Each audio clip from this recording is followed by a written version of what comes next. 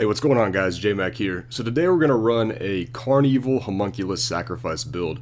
Now, I just want to preface this video by saying that you definitely don't want to run this in Greater Rifts. This is strictly a T6 farming build, basically built to just farm T6 efficiently and quickly.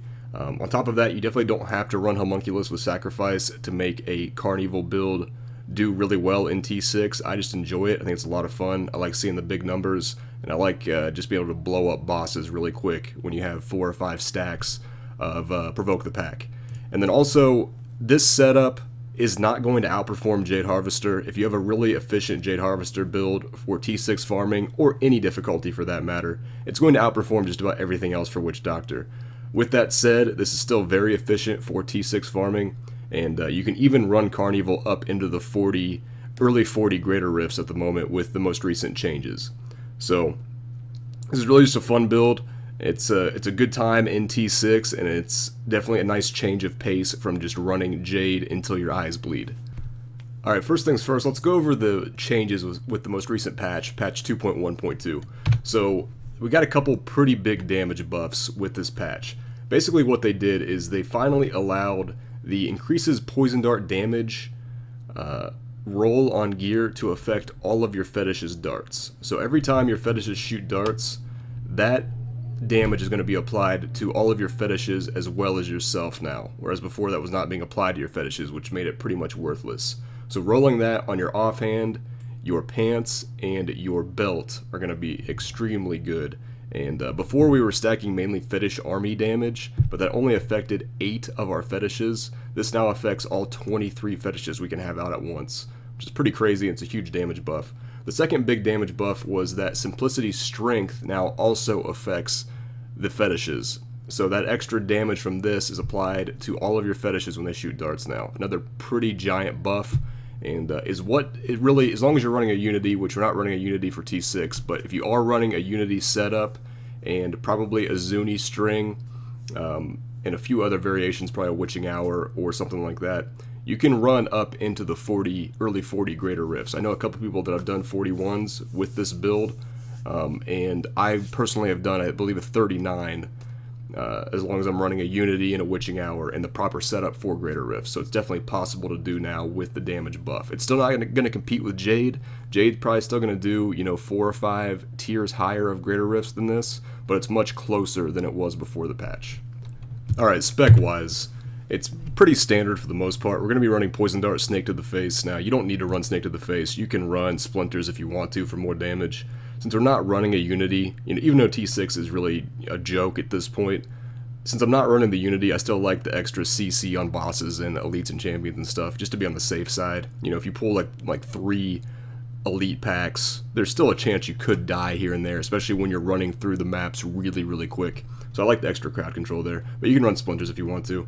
Fetish Army Legion of Daggers, so we have 8 fetishes out from that. Piranha's Paranado is really important to pull everything together, so you're maximizing your Dagger of Darts and the Pierce ability from that. Spirit Walk Jaunt for movement speed. We're running the Homunculus, like I said, with Provoke the Pack for the damage increase here. The majority of the time, if I'm just fighting trash mobs, I will just have 1 stack of this up pretty much all the time, just because the trash is dying so fast. Against elites and champions, I'll try to have a couple stacks, and then against the bosses, we'll unload everything and try to have, you know, 4 stacks up if we can against a boss to just blow them up really quick. Big Bad Voodoo Slam Dance, pretty self-explanatory. Damage increase there, and attack speed, which attack speed is king in any Carnevil build because the fetishes shoot darts when you shoot a dart. More attack speed your character has, the better the build is. Pierce the Veil for more damage. Fierce Loyalty for more movement speed. Fetish Sycophants, obviously that's where a lot of our damage is coming from, and then Grave Injustice for cooldown reduction. Alright, let's take a quick look at the gear. So, just again, this is not set up for Greater Rifts whatsoever. This is a T6 setup.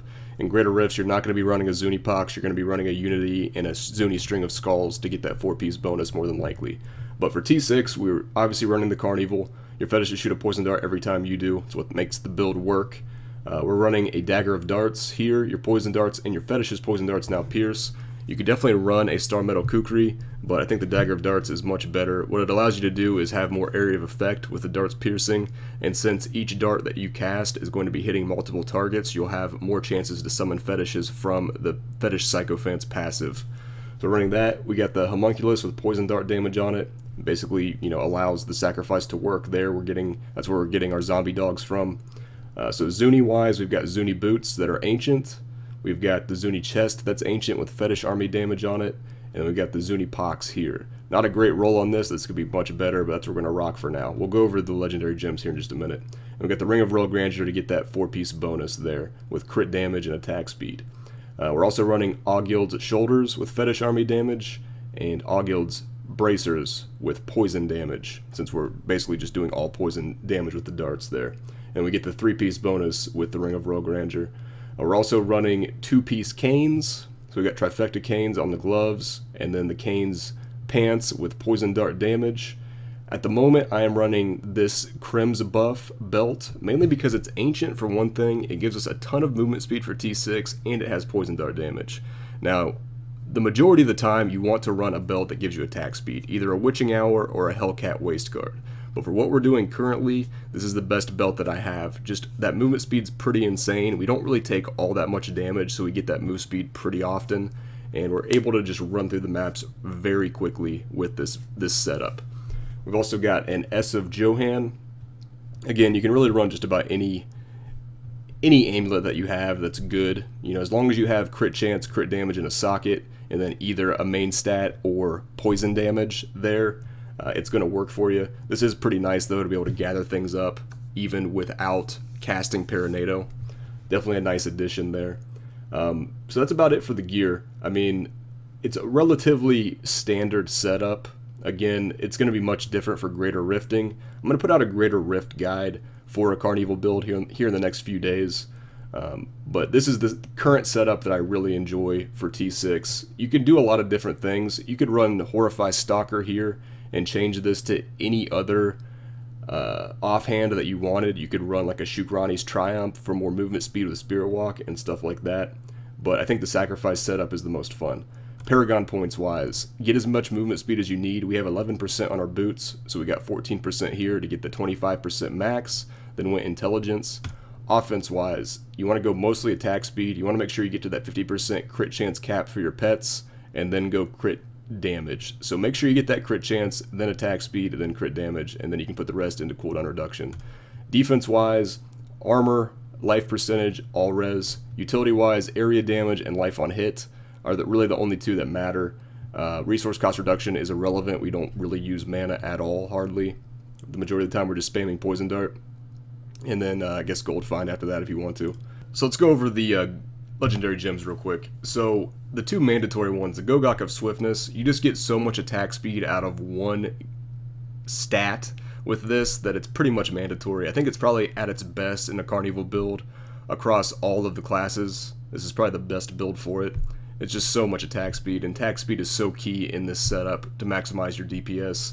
And we're going to run the Simplicity Strength like we already talked about. You get a ton of damage out of it, and then the heal is actually pretty nice too. In T6 it's not that big of a deal, but once you start doing some higher difficulty content, that extra heal definitely becomes relevant at times.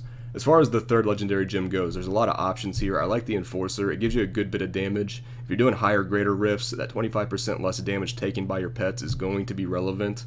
And it's much better in Carnevil than a Mask of Jerem build because this stacks additively with the Mask of Jerem pet damage buff.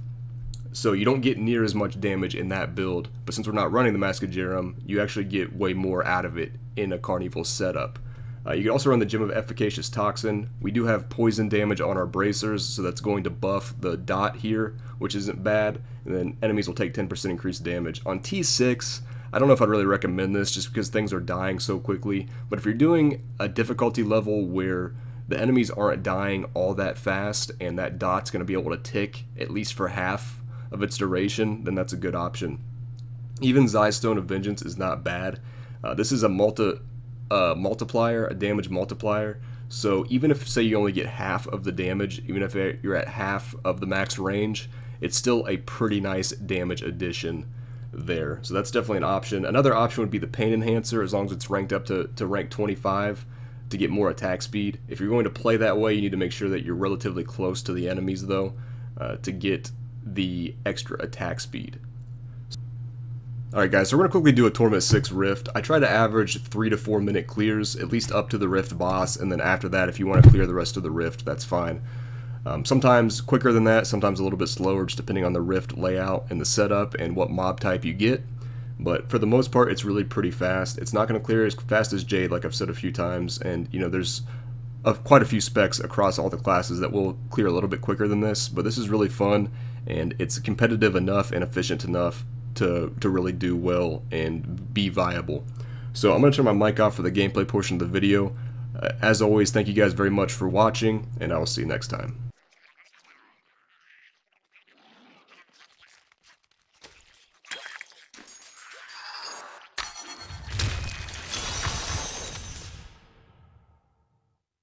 Prove yourself worthy.